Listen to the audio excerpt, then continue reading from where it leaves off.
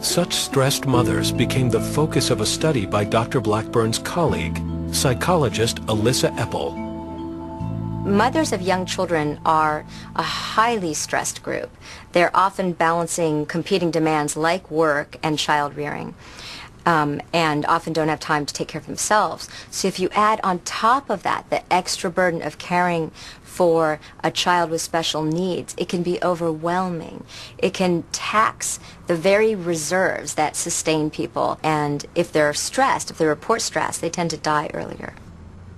These women have shortened telomeres, decreased activity of this enzyme, and very, very rough number, for every year you were taking care of a chronically ill child, you got roughly 6 years worth of aging. This is real. This is not just somebody whining.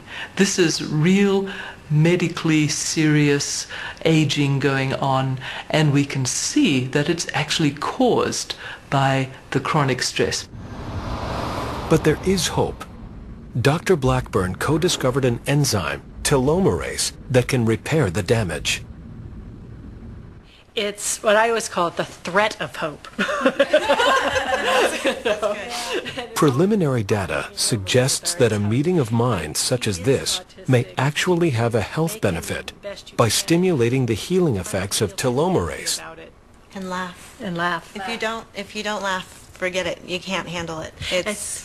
What I found is that the humor is something, there's a certain level of black humor that we have about our kids that only we appreciate. We are the only ones who get the jokes, and in a way we're the only ones who are allowed to laugh at the jokes. One of the questions in the stress field is, what are the active ingredients that reduce stress and that promote longevity and compassion and caring for others may be one of those most important ingredients. So those may be the factors that promote longevity and increase telomerase and keep our cells rejuvenating and regenerating. So perhaps connecting with and helping others can help us to mend ourselves and maybe even live longer, healthier lives. 20 years ago, Robert got a shocking preview of this idea. The first troop he ever studied, the baboons he felt closest to and had written books about, suffered a calamity. It would have a profound effect on his research. The Keekarok troop is the one I started with 30 years ago. And they were your basic old baboon troop at the time, and which means males were aggressive and society was highly stratified and females took a lot of grief, and your basic off-the-rack baboon troop. And then by now, almost 20 years ago, something horrific and scientifically very interesting happened to that troop. The Keekarok troop took to foraging for food in the garbage dump of a popular tourist lodge. It was a fatal move. The trash included meat tainted with tuberculosis. The result was that nearly half the males in the troop died. Not unreasonably, I got depressed as hell and pretty damn angry about what happened. You're 30 years old, you can afford to expend a lot of emotion on a baboon troop, and there was a lot of emotion there. For Robert, a decade of research appeared to have been lost. But then he made a curious observation about who had died and who had survived. It wasn't random who died. In that troop, if you were aggressive, and if you were not particularly socially connected, socially affiliative, you didn't spend your time grooming and hanging out, if you were that kind of male, you died. Every alpha male was gone. The Keekarok troop had been transformed. And what you were left with was twice as many females as males, and the males who were remaining were, just to use scientific jargon, they were good guys. They were not aggressive jerks. They were nice to the females. They were very socially affiliative. It completely transformed the atmosphere of the troop. When male baboons reach adolescence, they typically leave their home troop and roam, eventually finding a new troop. And when new adolescent males would join the troop, they'd come in just as jerky as any adolescent males elsewhere on this planet, and it would take them about 6 months to learn, we're not like that in this troop. We don't do stuff like that. We're not that aggressive. We spend more time grooming each other. Males are calmer with each other. You do not dump on a female if you're in a bad mood.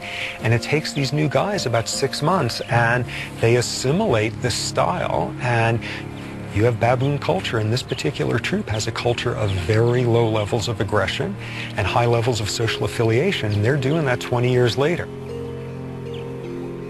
And so the tragedy had provided Robert with a fundamental lesson. Not just about cells, but how the absence of stress could impact society. Do these guys have the same problems with high blood pressure? Nope. Do these guys have the same problems with brain chemistry related to anxiety, stress hormone levels? Not at all. It's not just your rank, it's what your rank means in your society. And the same is true for humans, with only a slight variation.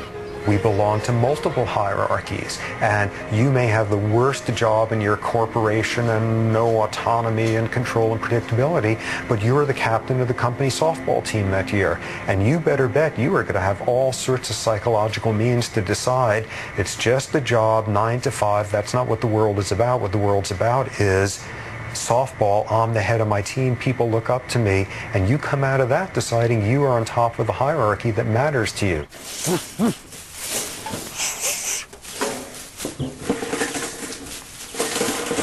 Well, that worked. And lots of baboon poop.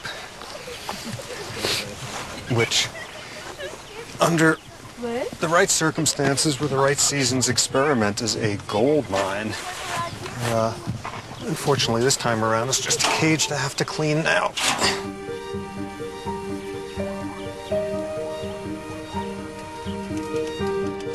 I'm studying stress for 30 years now, and I even tell people how they should live differently. So presumably I should have incorporated all of this, and the reality is, like, I'm unbelievably stressed and type A and poorly coping, and like, why else would I study this stuff 80 hours a week? No doubt everything I advise is going to lose all its credibility if I keel over dead from a heart attack in my early 50s. Nah, I'm not good at dealing with stress. You know, one thing that works to my advantage is I love my work and I love every aspect of it, so that's good. But nonetheless, this is pretty clearly a different place than the savannah in East Africa. You know, you can do science here that's very different and more interesting in some ways. You can have hot showers on a more regular basis. It's a more interesting, varied world in lots of ways, but you know, there's a lot out there that you sure miss.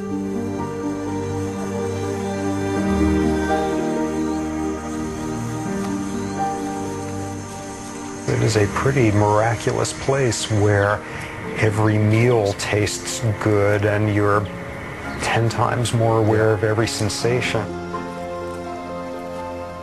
This is a hard place to come to year after year without getting, I think, a very different metabolism and temperament. I'm more extroverted here, I'm more happy. It's a hard place not to be happy.